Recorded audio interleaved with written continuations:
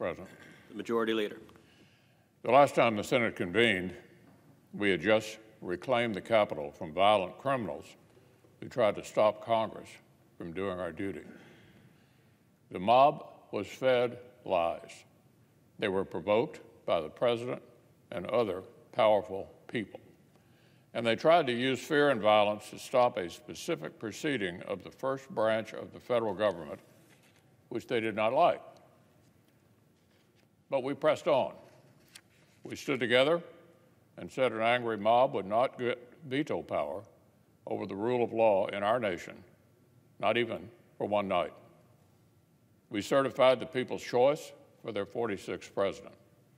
Tomorrow, President-elect Biden and Vice President-elect Harris will be sworn in. We'll have a safe and successful inaugural right here on the west front of the Capitol, the space that President Bush 41 called